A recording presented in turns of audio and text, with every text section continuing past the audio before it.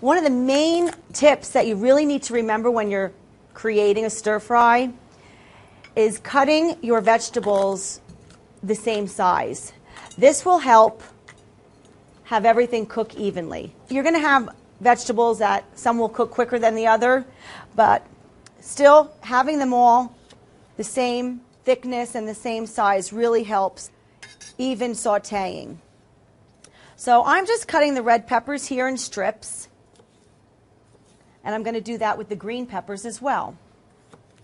This is getting my mise en place all together, so everything's ready. I even have my pan warming up already, my saute pan, because again, this is a high heat, fast way of cooking. So my pan is already getting heated while I am getting these vegetables ready for you.